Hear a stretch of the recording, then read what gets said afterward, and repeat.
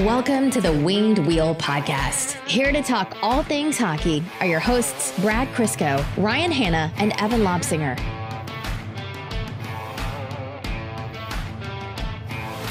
How's the temperature today, Evan? Good. Good? I'll let you know as I get sweatier and sweatier. You should know that I opened the window behind you for exactly like 85 seconds earlier just to cool it down. I was like, shit, it's half a degree too warm in here. We need to get this down otherwise. I showered right before I came, so maybe that was a mistake. Well, that's another variable I can't account for, man. Yeah, I didn't think about the warmth of the room. Can't keep up with this guy. After honestly only wanting red Smarties on Tuesdays and green on every other day, I thought that's going to be the last of your request, but here we are. Meanwhile, Brad, unproblematic as always. This is the first time you've actually ever been described as unproblematic. Yes. A thorn is what you usually are. Welcome to the Winged Wheel Podcast, folks. I am one of your hosts, Ryan Hanna, and we are excited to talk to you about Red Wings hockey today. I sure am excited for the comments afterwards. I'm Brad Crisco. And I'm Evan. Evan, who's the only one who reads the comments anymore. You dive into YouTube sometimes just to see what's... Occasionally. Yeah. I give the video my view, and then that's my process in the morning. That's your contribution to the show. Very much so. How much do you watch of the video? I hit start and then hit stop. Have you Page loads, I stop it, and then I read the comments. Have you ever accidentally let a podcast run in the background? Oh, no. You can't stand it. No, I would never let that happen. It's not the sound of your own voice, though, of course, because you don't. Mostly that, yeah. You just hate mine and Brad's voices. All of that statement is correct, basically. I hate hearing myself, and I hate hearing both of you. I told these guys not to make me laugh because I'm still susceptible to coughing right now. It's off to a bad start. Good thing Brad is completely unfunny, so I'm just going to look to the left the whole show. On today's episode of the Winged Wheel Podcast, we are, of course, going to be talking about Detroit's game last night against the San Jose Sharks. Plenty happened. Everything from scratched players to an ejection to 6 Red Wings goals, which ties their season high, something like that. Or is their third time scoring? It ties it Chicago and opening night against Tampa. That's right, yeah. So, fun game, actually. And we'll be chatting a little bit about stuff that happened around the NHL and making it to overtime and seeing where that takes us. I just thought of a fun game we could have played on this episode if I was prepared for it. I would just read off a series of random names and you try and guess which ones are actually San Jose Sharks.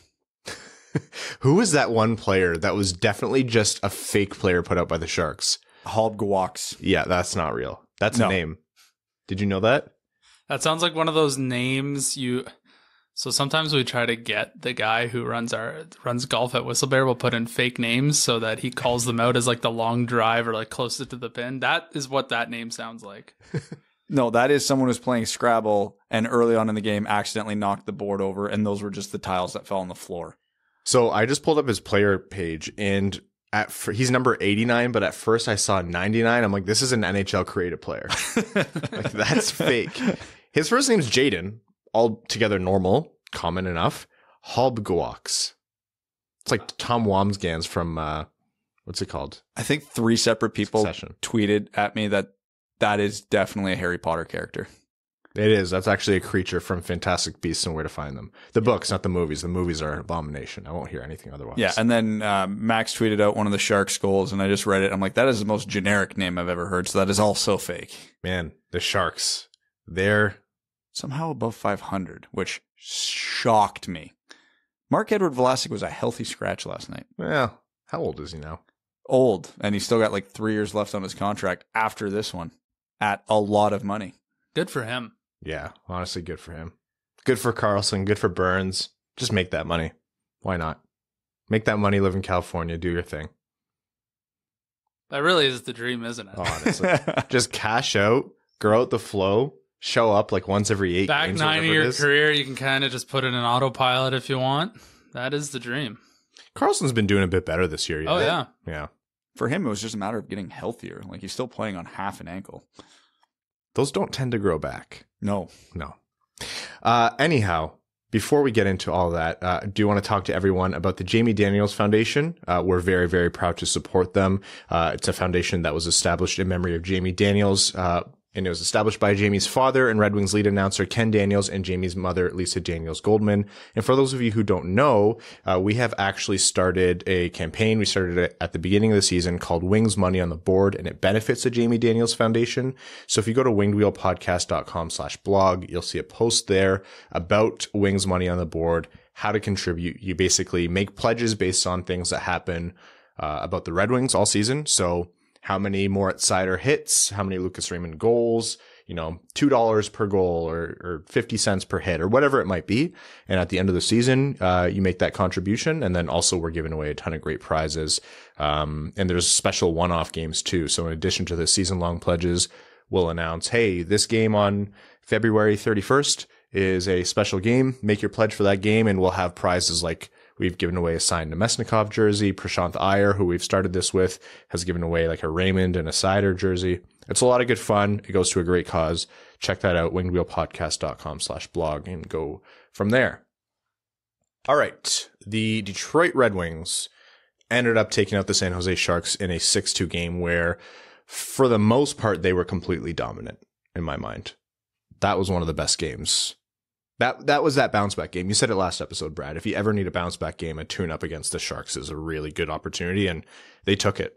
It took them a bit to get warmed up during that game it was the opposite of last game. It was a very uninspired start, and then got much, much better. One of the times, because nothing really happened till that fluky Bertuzzi goal, and that just seemed to get the ball rolling, and they never looked back. Yeah, the second time in 2 games where Bertuzzi opened the scoring with a goal that just kind of went in. Yeah, that was one of the worst goals I've seen in the NHL this year. No, totally intentional. He knew what he was doing. Absolutely. Cool backhand. Looking at the net. He doesn't need to. He's just that cool. Man, Bert, when he's pissed off, might be one of the scariest players in the league. Not because he's like the biggest or the strongest, but it looks like his eyes look like he's about to take the blade off his skates and stab you with it. Like, he looks like he will go through find no end to kill you on the ice if he's mad at you. Bertuzzi opened scoring, but the highlight of the first period, for better or for worse, was Givani Smith's battle with Jacob Middleton.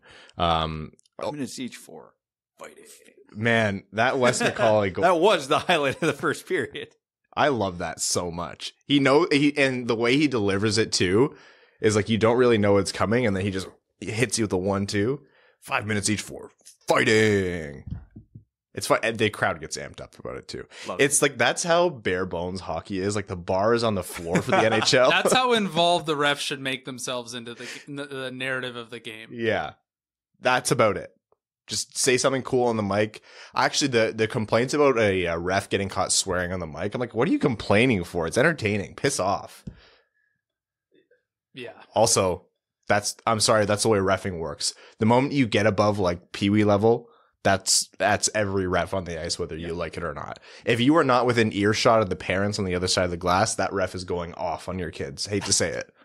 Is it good? Probably not. I don't know. If players or coaches smell fear in the ref, it's like blood in the water. Yeah. You got to go out there and be a little bit of a prick. Yeah. Anyhow, the fighting call, which was great. The fight itself was great. That was a good scrap. A lot of actual like haymakers thrown. A lot of punches connected. I mean, the Gagne fight and the fight with Nemesnikov and Marchand, those were more just like grappling matches, and they threw him to the ground, which is, you don't want to see guys get hurt, but Middleton and Givani Smith looked both tough guys, and they both wanted to go at it, and that was a good tilt. Yeah, that's the sort of fights you like to see. The organic ones. I have no idea what started the fight, but it was a good fight. Wes McCauley stole the show thereafter, and then the hit that Givani Smith laid on Middleton saw him get 5 in a game. And my issue with that, so he got a 5-minute major for boarding, and I thought maybe they might nail him on the elbow, but they got him for boarding, a 5-minute major, and then they reviewed it after. And I was like, I think what they're going to do here is they called it a 5, and they're going to bring it down to 2, because I've seen that hit go unpenalized against the Red Wings. Many times. Many times. So I was like, I think they're going to bring this down to 2. I saw the elbow like in the slow-mo replay, and I was like, this might stick. But they kept it as 5 for boarding. Givani Smith got ejected. San Jose got a 5-minute power play, which didn't end up working out for them, but we'll get to that. The hit itself, what did you think? Put this in a vacuum. Don't put this in the context of the Red Wings and what the standard that's been called all year. We'll get to that in a second. But what was your evaluation of the hit itself? What would you have called it? Well, the NHL never calls these hits, so it's very difficult to say what you'd call it. 2 minutes for embellishment. Evan goes full heel against the San Jose Sharks. Yeah, I don't know. Middleton really sold it, sat out the rest of the game and everything. Yeah, good for him. Way to really commit to the bit. No, I think he's actually hurt. Yeah. No, he's hurt. I think the problem with the evaluation on the hit was that they showed the slow-mo quite a bit, and everyone's like, Givani Smith slowed down. And he didn't skate full speed into the Middleton and the end boards, but that's because he was preserving himself a little bit. In my mind, boarding was the right call. In my mind, in a vacuum, not considering everything else that's been not called against the Red Wings this year, the major is justified. I could see it going either way, but I can understand the major. It wasn't a great hit. You don't want to see that happen in the game. There are questions I have about the way Middleton positioned himself, knowing that Givani Smith was there and how hard he protected himself against that hit. I'm not the kind of person who likes to completely ignore that, but at the end of the day, Smith did deliver the hit. The elbow came up as well. I can understand it. I agreed with the call fully, and you saw the Twitter reaction I got for that. I feel like I was very much in the minority. Well, no, I know a lot of people are going to disagree. Yeah, which is fine. Red Wings fans were very mad about the call, as they should be, but not because the penalty was wrong. You should be mad because, this has happened to the Red Wings 100 times this year and has not been called this once. That's why you should be mad, and you have every right to be mad. I know I was. And you can also call Middleton an idiot for the way he positioned himself, because he was put himself in a bad spot and a bad time. You don't do that. I get the play he was trying to make, but you got to get up against the boards to do that, or else that's going to happen. That all being said, none of that matters. You still can't make that hit. Just because the defending player does something stupid does not give you carte blanche to do what Smith did. It's a hit where there's a separation between Middleton and the boards to the numbers. I don't care if it was to his spine or the back of his shoulder. It doesn't matter. That does not matter in the rule book. And then you hit him from behind and drive his head into the glass. That should be a game, and every time, 1,000% of the time, it should be that. The reason everybody's mad is because it's, like I said, gone against the Wings the other way 1,000,000 times this year, and we should be mad about that. We've complained about that ad nauseum on this podcast. This is how much of a joke of the league and the officiating and the Department of Player Safety is, because this should be a game. You should be tossed from the game every time this happens. Then the first time they get it right, it goes against the Red Wings. Yeah, it's infuriating. But it was, again, in a vacuum, it was the right call, because when I said that, every excuse I got has nothing to do with the rule book. And when those are the arguments you're making, you're not right. Because I got the Middleton shouldn't put himself in a position like that. You're right. He shouldn't. He still can't make the hit. Oh, well, this call's gone against the Red Wings. Hasn't gone against the Red Wings all year. You're right. You still can't make that hit. That's the only leg you have to stand on. It's wrong. It was a hit from behind with space between the boards where the player got injured. There's no argument defending the hit in a vacuum. And that's the thing. The context behind the hit is perfectly fair, and that's what I think the discussion should be around. It is frustrating. It is frustrating to know, Middleton looked back. He knew Givani Smith was bearing down. Yeah. Was he welcoming the hit? Was he going to try to sell it? And did he get something a little bit more than he bargained for? Maybe. Yeah. All of that's true. And even if there wasn't the fight between them before, obviously they were nipping at each other even after the fight. You just can't position yourself that way. He's not going to do it again. He got his bell rung pretty hard this time. But unfortunately, as much as it sucks and as much as it's bullshit that the Red Wings have not had this kind of thing called in their favor. And I'm not even thinking the Larkin hit. You know which one I'm thinking of? Lucas Raymond on the end boards. That one, I can't remember that one game, but it was the same thing. It resulted in his head hitting off the glass and it rattled him. And he probably had a minor concussion after that and just played through it. But you unfortunately can't make that hit despite how stupid it is that it was called this time. You said 1,000% of the time it should be called. I honestly think that hit gets 5 in a game 1% of the time. We saw it one time it happened this season. Oh, I know how many times it's called correctly, and it's rare. I honestly think that might be the first time I've seen it called correctly. Like the only argument that people have, and it's a good argument, is, well, the precedent isn't this. And they're not wrong. The way the rule's written, the severity of the play, yada, yada, yada, it should be in a 5 game. But like you said, it never is. Like many Red Wings fans pointed out, why is this the one? The precedent is not this. Oh, well, they're going to get it right every time moving forward. We know that for sure. Oh, for sure. 1,000%. So like that's a very, very good argument. It's unfortunately the only argument, but it's a good argument. But, you know, I'm an advocate of player safety. So yeah, you got to get it right as much as you can. And hey, we all love Wes McCauley, but Wes McCauley is also one of the better refs in the league. There's a reason he gets the Cup Finals every year. His crew usually gets it right. So yeah, the Wings have not had the Wes McCauley crew for the other incidents. They get him for this game and they get the call right. And unfortunately, it sucks for us. Because, yeah, the Palat on Rasmussen, I forget who it was on Raymond, Matthew Joseph on Larkin, and there's at least a couple others I'm forgetting. Some of them didn't even get a 2-minute minor, and the ones that were called were only a 2-minute minor. It's an NHL problem.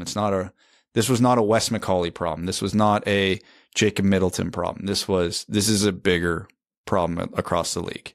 I also want to say I don't think Givani Smith was going into those end boards looking to hurt Jacob Middleton. I think he was looking to punish him. Like he had an opportunity to lay a heavy hit, and I think that's what he wanted to do.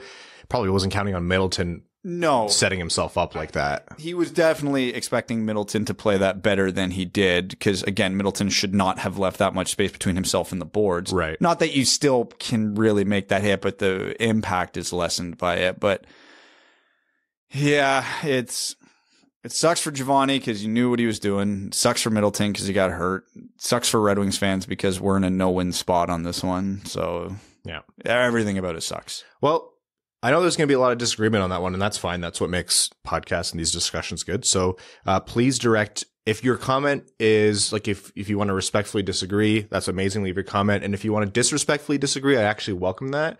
Just tweet at HockeytownEvan on Twitter. Yeah, I'll be sure to see that. Okay. So outside of that, the rest of the game actually was great for the Red Wings. 101 games without a shorthanded goal. 101 games. They passed the century mark. And you just knew after a controversial 5-minute major and a toss, the moment that went up, I'm like, the Red Wings with a 5-minute penalty kill, it's happening. It just has to happen this way. They had to get to the 100-game mark, and it has to happen this way. What does Pius Suter do? Gets a breakaway on the penalty kill, I should say, and just snipes it home. Wires it home. It was perfect. The way Ken called it too. Like you just knew the moment he had that break, you're like, yep, this is it. 101 game scoreless streak broken on the penalty kill. And that was fantastic. And then 37 seconds later, I was still grabbing the clip for the first one. And then a tweet popped up on my feed. It was Brad. I think you said like, holy shit, Bert just did it again or something like that. Tyler Bertuzzi, another shorthanded goal. So you go 101 games with none. And then you get Tyler Bertuzzi following up Pius Suter's record or streak breaking goal 37 seconds later. Hockey's so dumb. It's the stupidest sport in the world. By far, the stupidest sport, the absolute Red Wings. Of course, that's the way they're going to do it. Anybody who says hockey's not random is wrong. It's so funny. And then I think that's the point moving forward. The moment the Red Wings walked away from that penalty kill, having scored more goals than San Jose after 5 minutes of power play, you're like, yeah, this is Detroit's using this game to their advantage. Like they're taking their opportunities to properly bounce back here. There's a likely reality here where for the next couple weeks, the Red Wings PK outscores the power play. Yeah, maybe based on how those things are going. The duality of Red Wings. Yeah, I was very excited to see this new look Red Wings power play. One of my few criticisms of the game. Well, they had one where it was like they had like a minute stretch. You're like, okay, this isn't bad. And then the rest was just fart noises. they didn't do too much with it. I understand it's a work in progress and it's not going to get fixed overnight, but at least there's the PK to hold us over. Yeah. For now. Pius Suter's second goal of the night, which was good. He buried it. I still love what Pius Suter's doing. I think he's around half a point per game, which, considering his slower start to the year, awesome to see him settled in. Michael Rasmussen looked great on the wing, and he did a great job in that goal, and that was a great shift overall, actually. Yeah, it was one of Michael Rasmussen's best games as a pro. Yeah. On the wing. Weird. Who could have ever seen that coming? Was it you, Evan, who said that last episode? I believe it was. It was definitely Evan. It was Evan. I said something about that? Yeah, it was definitely you and not Brad about sticking Michael Rasmussen on the wing. Well, it worked. You were absolutely right. Brad, why don't you parrot what Evan's comments were last episode? We Do said my memory for me, please. Yeah, I believe you've been saying actually for a long time now that Michael Rasmussen's game is much better suited to the wing, so he can focus on less and do the things he's better at more. And it worked. I was watching the condensed game this morning while I had my coffee, and at one point I was like, "Whoa, who is that?" Someone was coming in with speed off the wing, and it wasn't Dylan Larkin. And then Ken Daniels was like, "Oh, Michael Rasmussen with the shot." I was like, "What?" You have to you do that thing where you rub your eyes to make sure it's who the actually said it was. Yeah, I thought he had quite a few productive shifts. You thought maybe for a second you poured too much rum chata in your coffee? Oh, I never think that. If the patrons haven't gone back and listened to the Patreon exclusive overtime from last episode, I beg of you to do it. Just listen to the first few minutes. It's the best one we've ever. It's the worst one we've ever done, but it's the best one we've ever done. Set my sore throat back 3 weeks for sure. There's a conversation about Evan's day drinking after saying he doesn't drink. I think I used the phrase "sentient jar of cottage cheese" at one point. That might have been actually in the main episode. Was it? Yeah. It was. We're very unhinged. Yeah, it wasn't. It was our best. I'll say it was our best. But no, Michael Rasmussen. Yeah, he was doing things where. You put it well, Brad. I think it was playing more to what his actual capabilities were and freeing him up from trying desperately to be a middle six center in the NHL, which he can't really do consistently, to put it lightly, at this level. You free him up from that, and it allows him to do the things in his game, which he displayed on that Pius Suter goal. That's what we need to see more of. That's how Michael Rasmussen can be effective on this team. Exactly. It allows him, not that it allows him to do anything differently per se, because, driving wide, getting the puck to the net, all those little things, Rasmussen can do that at center or wing, but pulling him off center and putting him on wing prevents his flaws from being exposed. What? It allows him to focus not solely, but primarily on his strengths. What is good deployment other than guarding flaws? Right? Yeah. That's what gets us about the Thomas Vanek treatment, if you will. They did a great job with that. That's what gets us about Michael Rasmussen is, and I hate referring to us as a collective because it implies agreement across the board, and especially with Brad, which doctors recommend against heavily. He's not defunct as an NHL player. He's not without capacity at the NHL level, and he's still so young. He has capacity to grow. And so I don't really subscribe to the throw it all away thing. I just subscribe to the stop making him out to be something he's not. If you're so determined to make him into a middle six center in the NHL, you got to work with him in the offseason because he's not that right now, and you have to ease into it. You never will be. I don't think he will be either. But right now, as his game is right now, stick him in this role. Put him on the wing with a skilled center or someone who's able to be where he be in the open space. So when he works hard to get those pucks out front, like he did for Pius Suter there's someone there to receive it and bury it. And that's where the production comes from. You have to utilize it. It was good to see. Yeah. Did you guys see Joe Veleno catch that or kind of dribble that puck out of the air, bounce it off the ice, and then Yes. He caught that in the air and then just kept it going. That was hysterical. The balls to even try that is amazing. I don't know I don't know what the end result would have been there. Like, I would love to say, like, if that turned into a goal, I don't know how that. The only way that play works is you eventually get to the point you just bat it over the defenseman and then win the race. Can you imagine? I would have lost my damn mind. I would have sprinted to the LCA. Trevor Zegras, that'd have been the goal of the year by a mile. Oh yeah, they would. Well, the NHL would then make that like. Talk about that for 3 weeks. Oh my, 3 years. Print the shirts. Yeah, honestly, Joe Veleno gets selected first overall in next year's draft. Don't ask us how. They're just going to do it. All that came before Lucas Raymond and Dylan Larkin connecting for one of, I think, my favorite Red Wings goals of the year, though. Oh, easily. That was incredible. Both Larkin and Raymond. I don't want to discount what Larkin did on that play year because I thought it was very quintessential. This is why Larkin is producing this year. Yeah, Raymond has the through the legs touch pass to set it up for Larkin in stride, who just goes and clowns the defenseman on San Jose without even throwing a deke, and then just rips it right under the bar. That whole play was just beautiful. The between the legs backhand pass almost hit his left skate too. It was that close to not reaching Larkin, but the presence of mind to turn, see Larkin streaking, knowing he has that there, and then draw the defender away by pulling him in like that. Oh, just so good. Just so good. It was also good because Raymond hasn't scored in what, like 9-10 games now? Something like that. And I don't think up to that point he was having a particularly good game. No. I was actually almost going to say, like, hey, this would be a great time for Lucas Raymond to get a freebie. Stick him on the empty net, put him on a power play against a dejected team, something like that. He actually missed the net or barely got a save by the goalie on a pretty good chance late in the game. But no, having that assist come through, I thought it was good. I think it was important for his night because, yeah, it wasn't a Lucas Raymond night. No, he looked off a lot of chances that he probably normally would not have.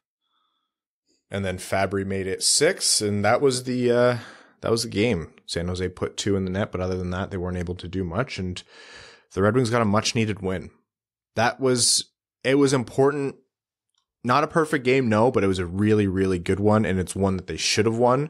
And it was a really important one to get, especially now that they're going to go on the road. They got Anaheim on Thursday at 10 p.m. Eastern, LA on Saturday at 10:30 p.m. Eastern, and then actually next Tuesday in San Jose, again, 10:30 Eastern. So those are 3 games in California. It's going to be a road trip. They're back in Detroit on the 13th, so it's nice to kick that off with the Red Wings win.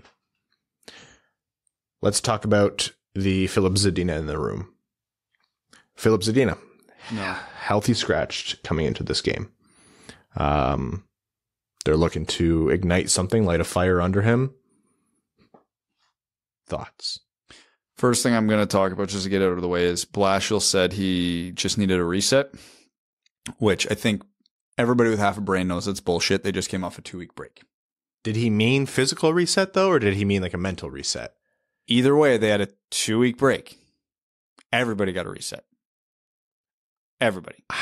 I don't read too much into the comments. Like, no, because that's my point. Blashill was going to say whatever the hell he was going to say. He wasn't going to give us a real answer. Zadina out tonight. Yeah.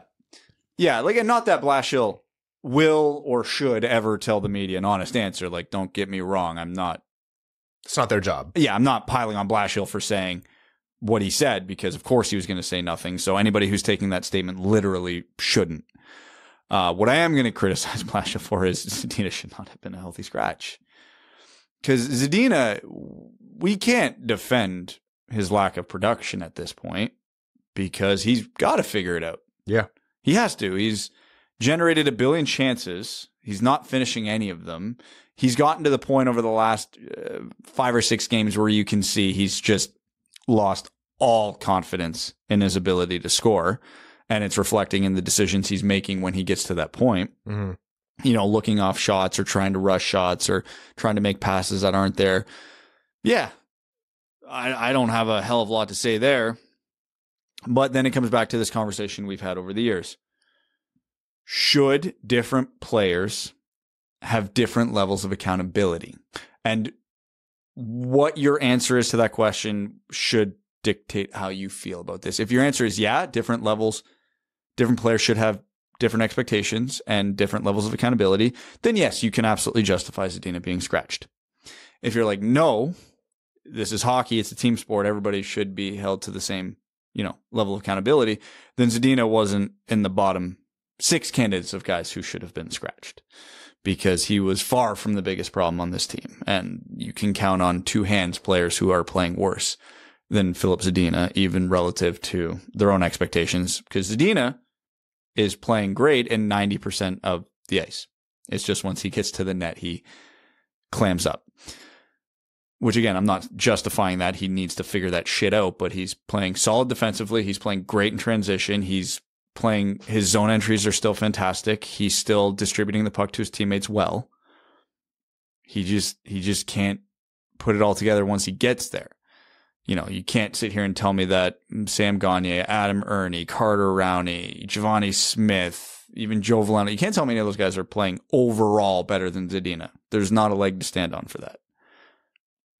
So, again, it comes back to, do you think Zadina needs to be held to a higher level of accountability? If yes, then you can justify it. If no, then you can't. Do you think it's justified?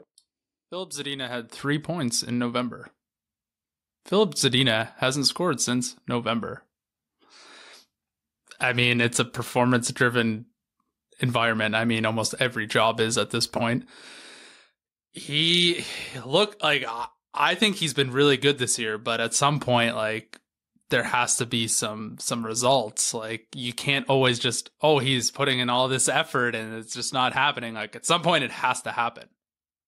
Like, you can talk about it all you want. Yeah. Be like, oh, he looks good. He just doesn't finish. It's like, well, what are we doing here? I have to think, I have to err towards the side of, like, as painful as it is, because you see, I think this was true probably up until around when the break happened. I agree. Yeah, Zadina was doing a lot right on the ice, especially what the coaches and the team asked of him, spreading out his game and being more effective up and down the ice, 200 feet.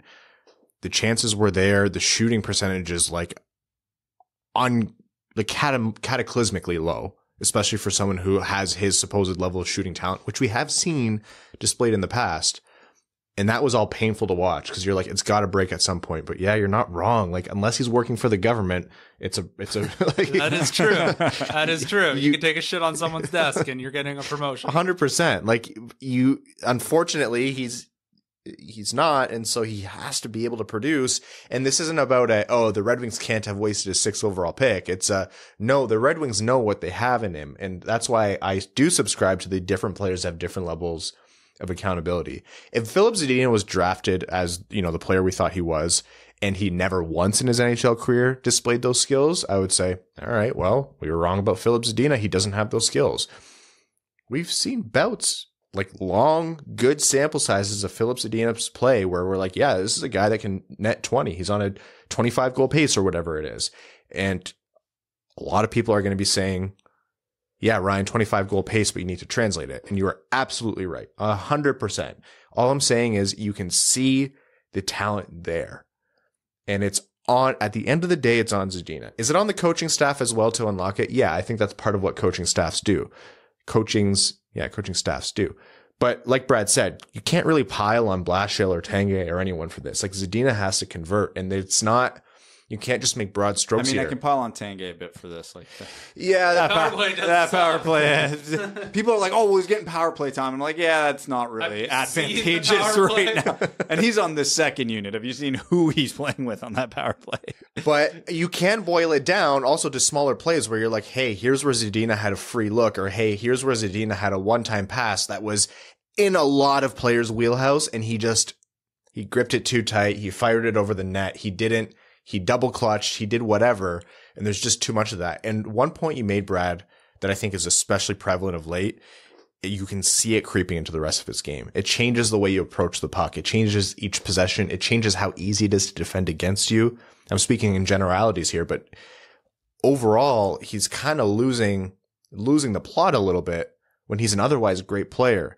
I think a reset is the right move here. He's one of those guys who's like, his game is it revolves a lot around his confidence.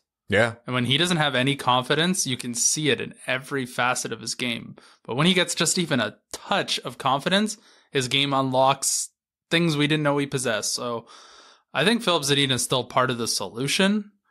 The reset, we'll see. We'll see if it does anything.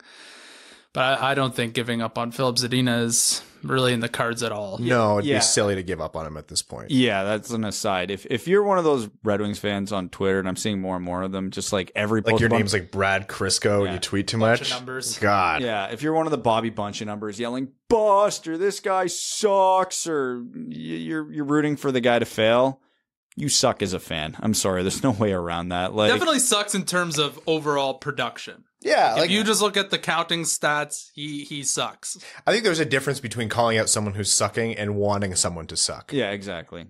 Like if you're like, man, this guy's got to start scoring, valid criticism. If you're like, bust, you suck. I think it's. He's not a bust. You can't make that declaration yet. Exactly. He's 22. This is his first, like, quote unquote, full NHL season. Like, but. Hey man, I'm of the mind that fans should be allowed to boo, scream that people suck. Oh yeah, no, I'm not saying they can't. I'm just saying I'm judging you poorly for doing it. No, well, if you're criticizing, fine. If you're just yelling, "Boss, this guy sucks," no, don't. Like if you're like, oh, here he's not scoring. He, like Evan said, he has to produce. No argument.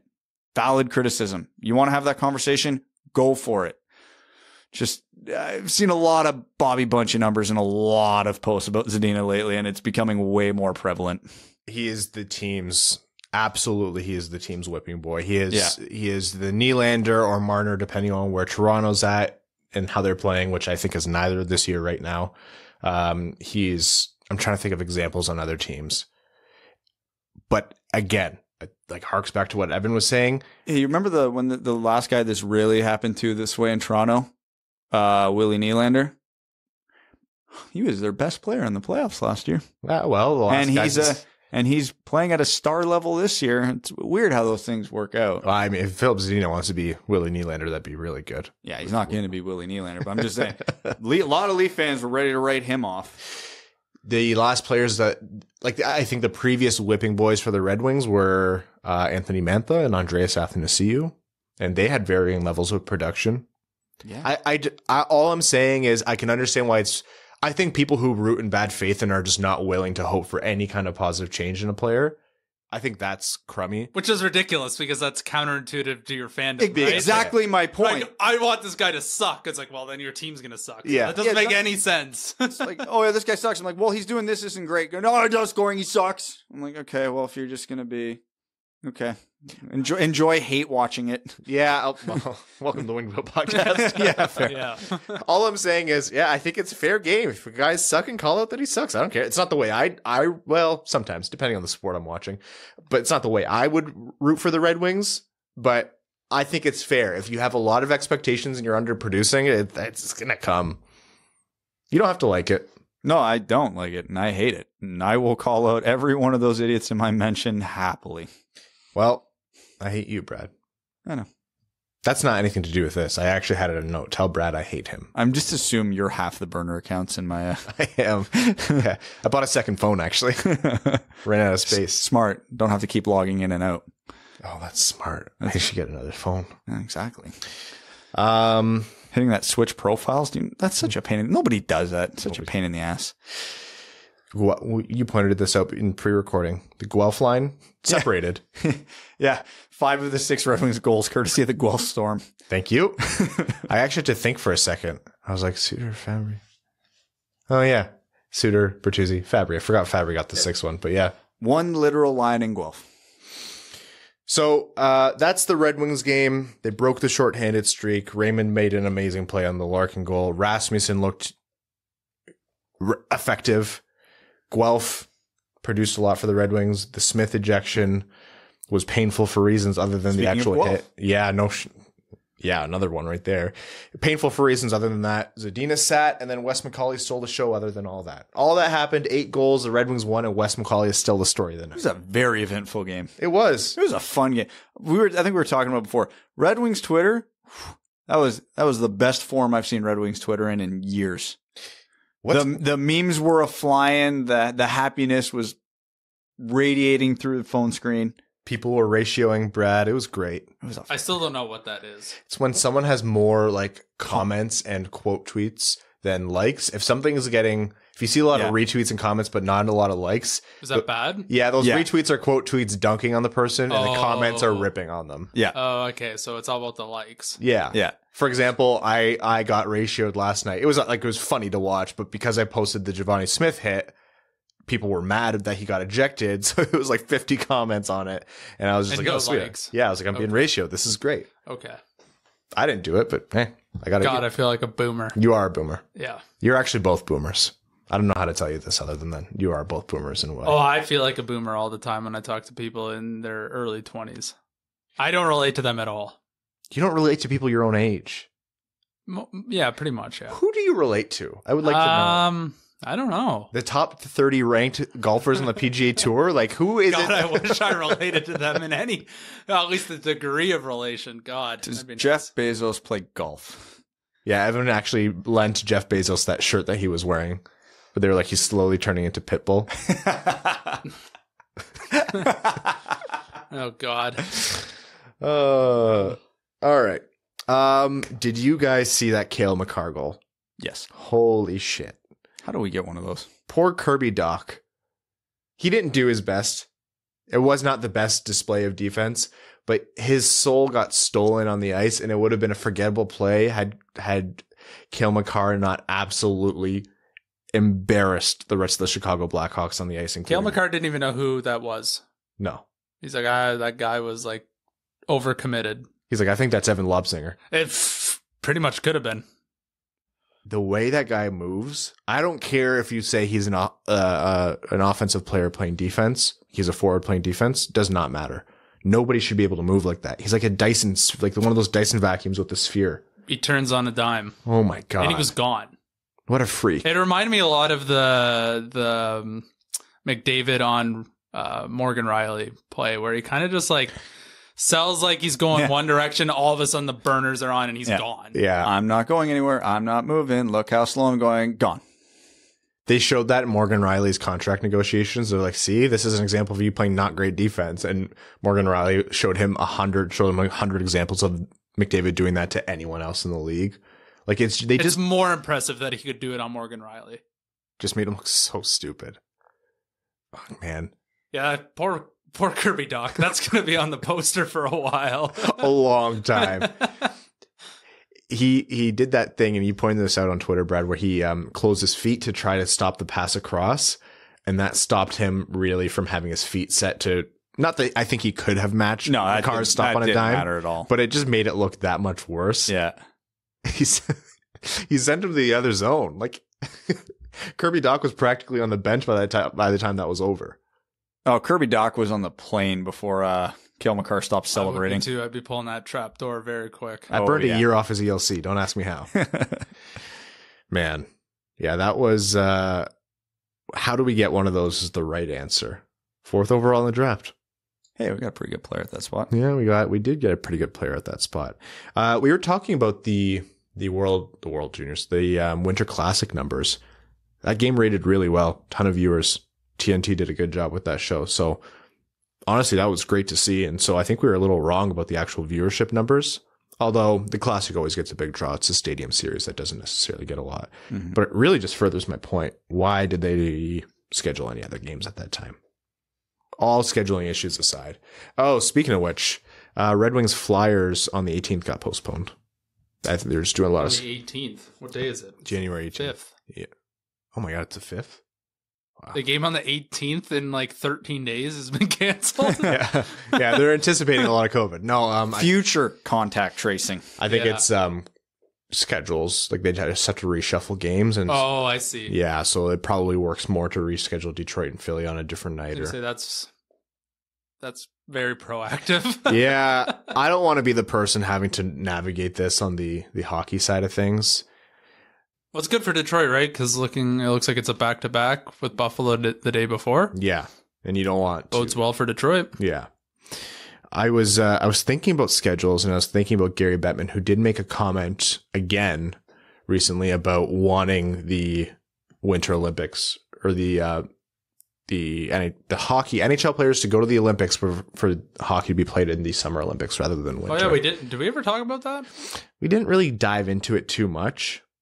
And look, it makes no sense from the actual spirit of the sport. It is the winter sport. It's probably the main draw in terms of viewership for the Winter Olympics if NHL players are going. And that's not to discount from like curling and figure skating and all that stuff, which actually does get dancing a ton of viewers.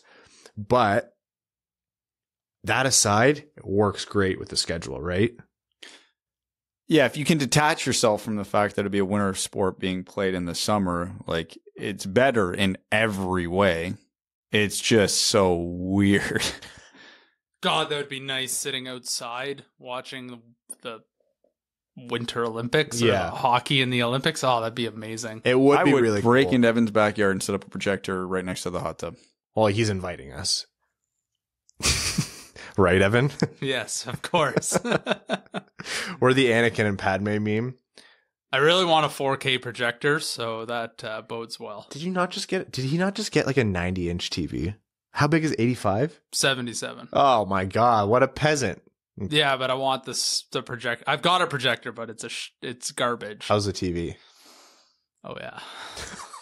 It bangs. It bangs. Brad just held a knife to his throat. In his head. You should hear the sound system. Oh my goodness. I have a sound bar. I have a sound bar too. It is a sound bar, but it's got 2 satellite speakers. It's great. It's really nice. He put his wallet down in the kitchen. I'll let you snag it downstairs. There's nothing left. It's already fallen through the floor and it's now in your basement. Oh, well, no one's coming back from that.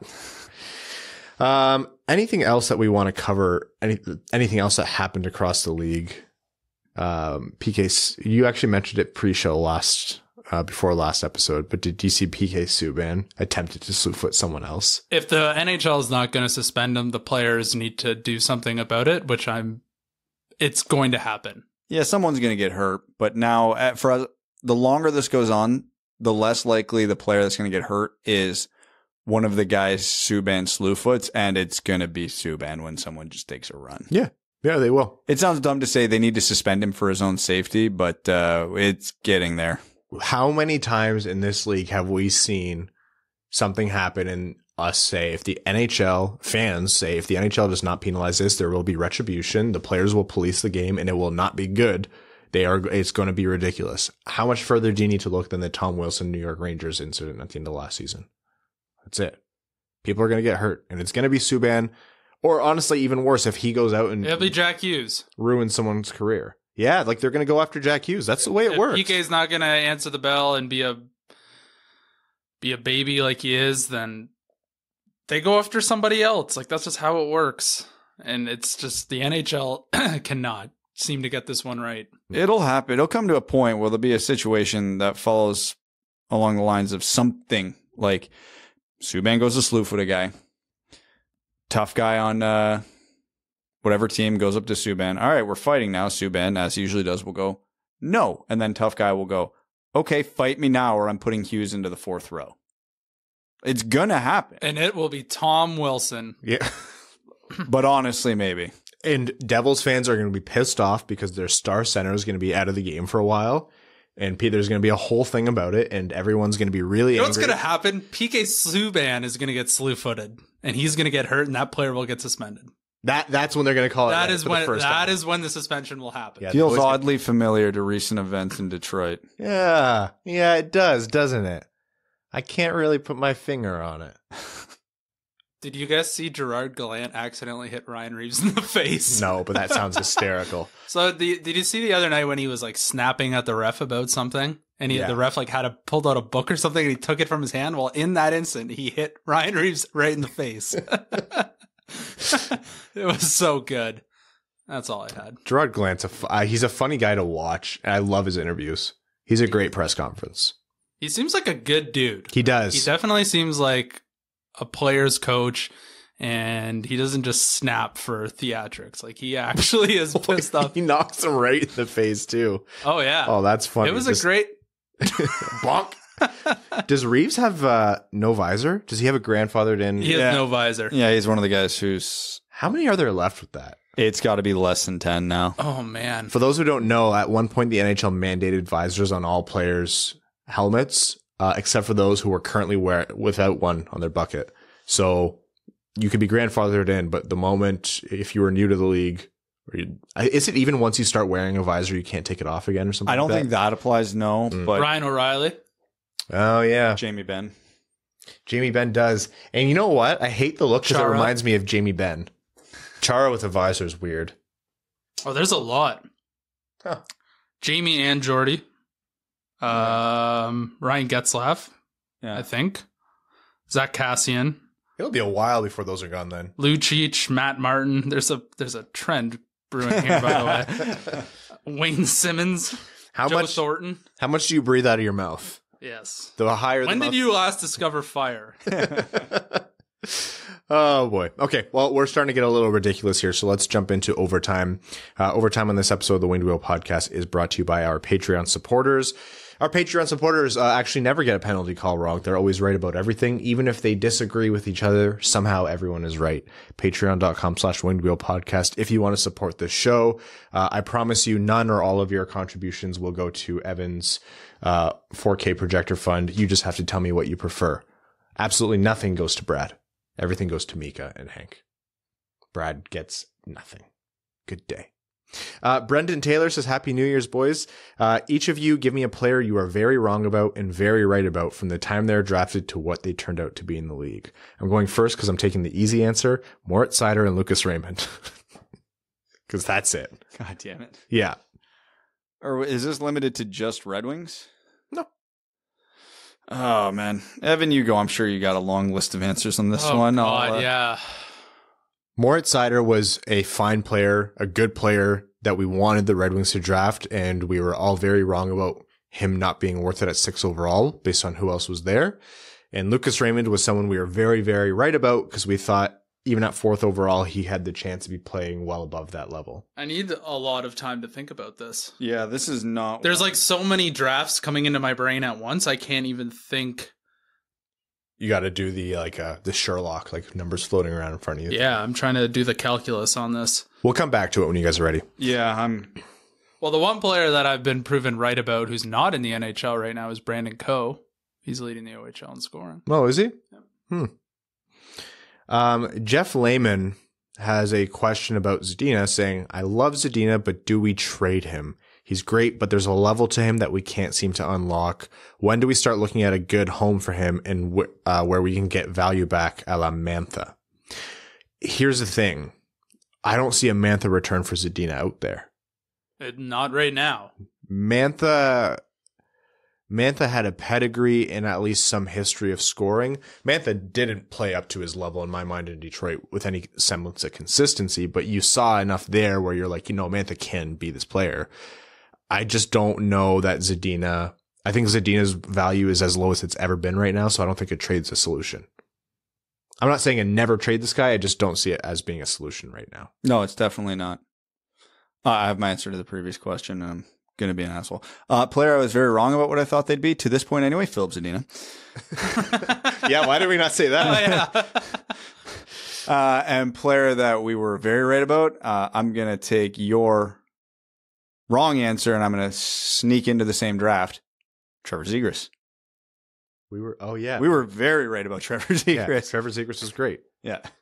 It does, again, it's a small comfort to be wrong about Seider knowing that Zegras was who we wanted. Yeah. We were big on Zegras. I mean, Turcotte too, but we won't talk about that one. He's still fine. We'll see how that turns out. Yeah. Injuries have kind of masked how that's going. Let's go forward here with Ruthless and Toothless asking, do you ever think that giving the A is used strategically? In recent years, you may have noticed that the A has been given to players on their way out. Do you think that's done as a strategy for trade bait? And does a player have more value if traded with an alternate captaincy? Nope. Matters absolutely not at all. I could see it mattering to people. Why not? GMs and coaches trade for players for worse reasons than that.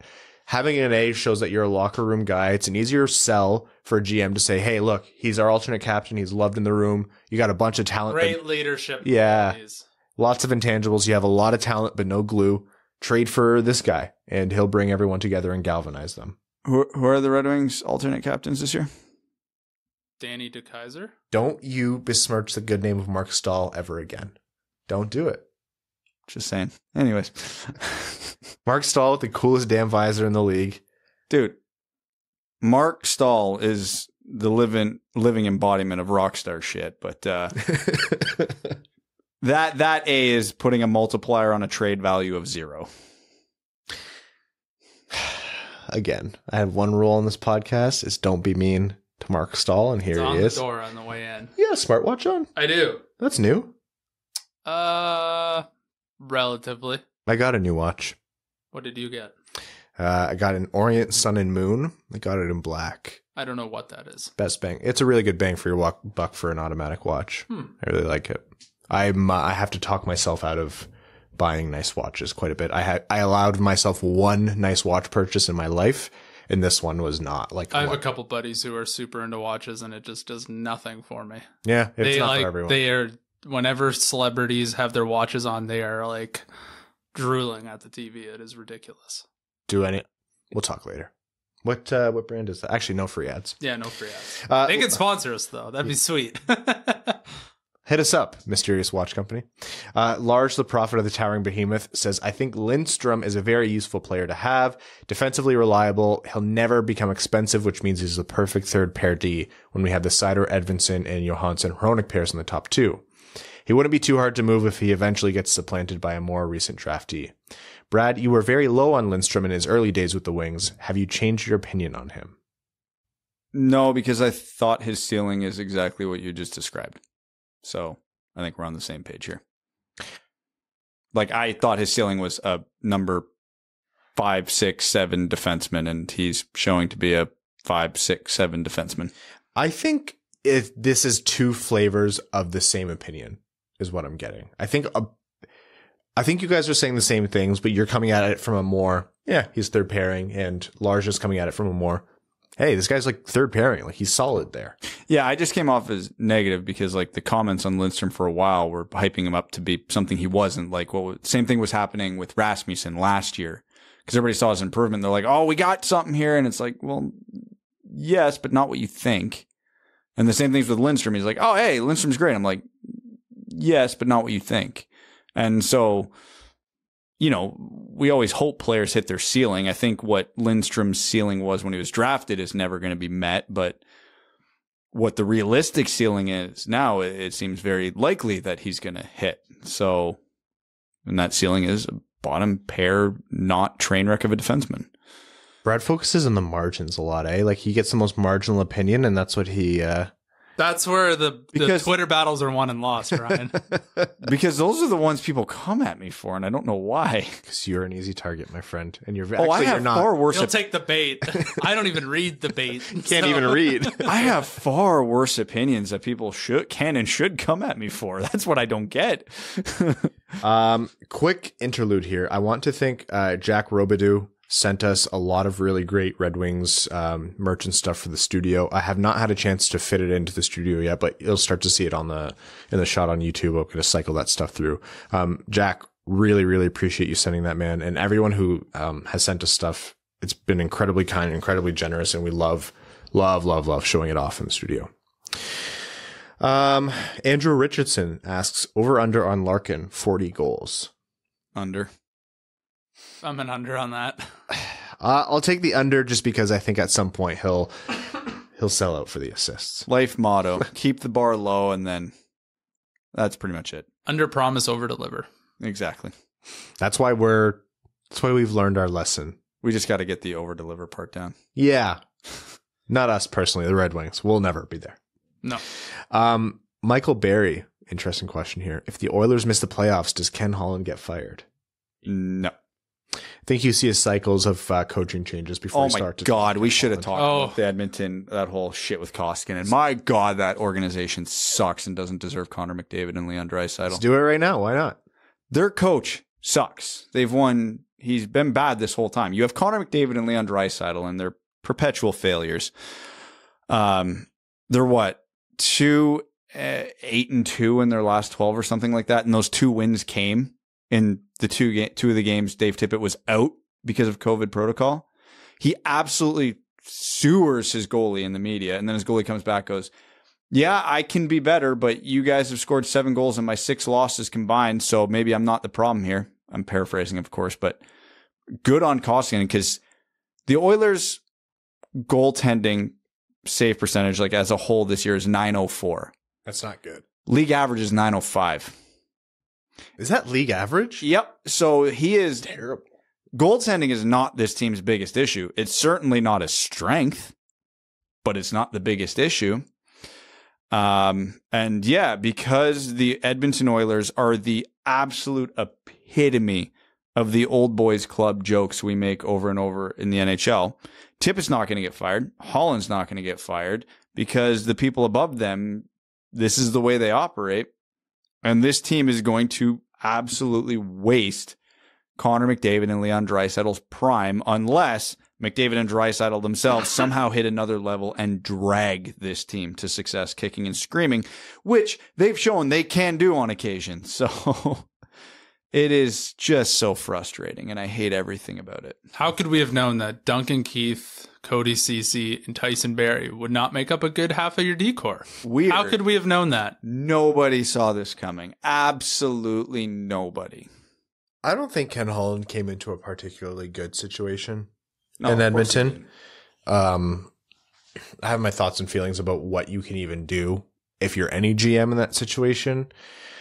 It's hard because I go like every deadline when Ken Holland is like, I'm not selling the farm to go for it. And I'm like, you got to go for it when you have the 2 of the best players on the planet. One of them who's on a different plane of existence.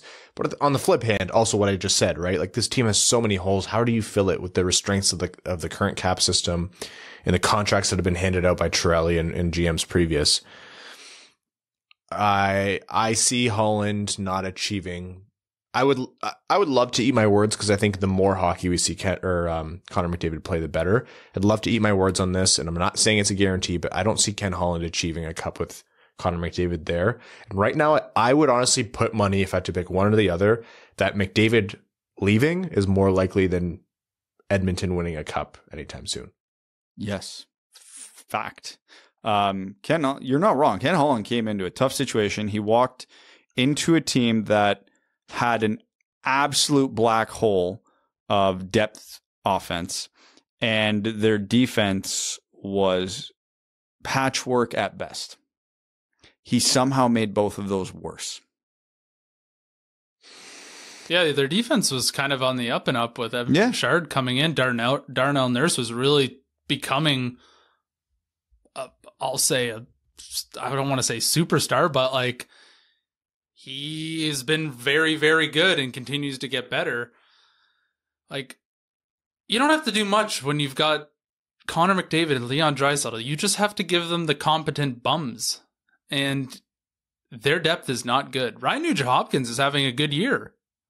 Everybody else is terrible. You know who's having a good year? Ethan Bear. Yeah. Cody Ceci. 3.25, 4 more years. 3 more years after this one. I don't even know if he's been good or bad this year, honestly. I know he had a little bit of a reprisal. He's been bad. Yeah. Well. The best thing about being an Edmonton Oilers fan is you've got Leon Draisaitl and Connor McDavid. So the games are usually never boring. The bad thing is you're wasting Leon Draisaitl and Connor McDavid, which is probably worse than not having them at all. It's an affront to hockey. It's disrespectful to hockey fans everywhere. That's the trade-off. Sure, you won that lottery, and then you got Leon Draisaitl. Good for you. You have incredible luck. Anyone would kill to be you. But then you have a responsibility to the sport of hockey to do well by those guys. I don't care if you're a Calgary Flames fan. You still want to see those guys do well. Calgary Flames You make fans. Good moves, and you go in every single year. You are all in every single year that those players are on your team, because A, it shows those players that, yeah, you are who we're building around, and we are going to try and get success every year. And it makes them want to stay. Whereas now they kind of just make terrible trades. Connor McDavid looks 50 years old. That might have something to do with the location in which they play, but it's just like... He's got the heated driveway. That's all right then. He'll be all right. Circling back to the one point you made, if you were an Oilers fan, what do you hope for right now? Because What Edmonton should be doing is what Pittsburgh did. All in every year, sell the farm, and Pittsburgh got 3 cups out of it. Like, it worked. And they would trade all their futures for pretty good players to play depth roles and support Crosby, Malkin, and Letang. Ken Holland can do that, though. He's shown to be adept in max. He has made really not good in a really long goddamn time, though. Look, they were still all his good trades in Detroit were when he started to sell. The Tatar trade, fantastic. Yeah. Like, but it was the other way. Look at every trade he made in a long time he is an exceptionally poor talent evaluator in today's NHL. The guys he gives contracts to, the position they're in their career when he does it, the players he does acquire when he does attempt to sell futures. So my conundrum as an Oilers fan will be, I would want this team to sell everything right now to be good now, but they've got arguably one of the worst GMs in the league to do that right now. Like, they're going to sell the farm for Danny DeKeyser. Like, I think the people you keep are Ryan Nugent-Hopkins, Yamamoto, Puljujarvi. Nuge is one of the most common players, like, projected to be on the outs.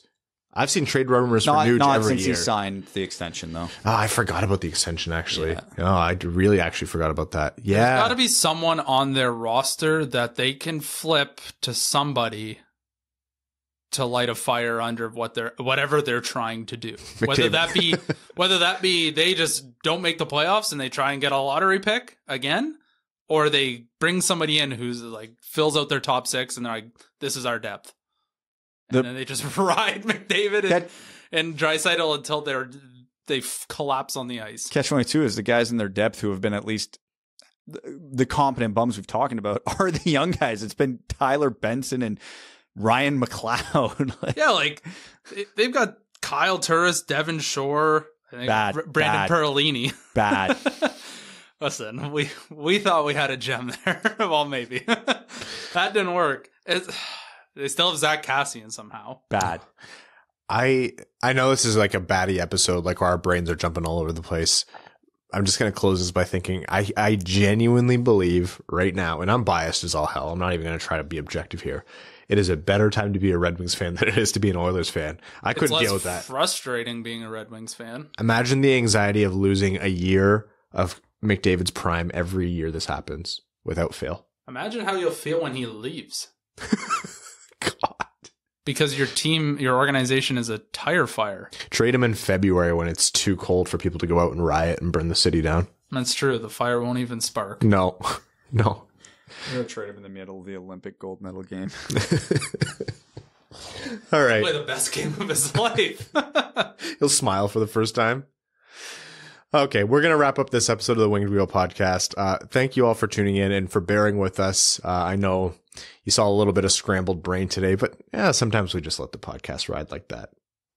A little bit of an inside view into the chaos of our minds. Thank you to all of our listeners, our name level sponsors, Arjun Shankar, Yves Bartels on behalf of the Sarah Grand Foundation, Kyle Karagitz, Nick Perks, Brett Bailey, Terry of the number 69, Cryin' Ryan, Hannah's Banana Slamma Jamathon, Taylor Tadgel, Matthew M. Rice, B. Diz, Carl Brutana Nanaluski, Chimmy, Citizen High Five, CJ Sully, Craig Kibble, Derek Enstam, DJ Denton, Give Blood, Fight Probert, Greach, Hana Lee, Hassam Al-Qassem, Jay Gollum, Jacob Turner, Jake Kiefer, Justin and the Angry Mob, who won the pizza toss at the LCA. Oh, wow. I'm very jealous. I've never won one of those. That's actually my life's goal, is to win a pizza toss.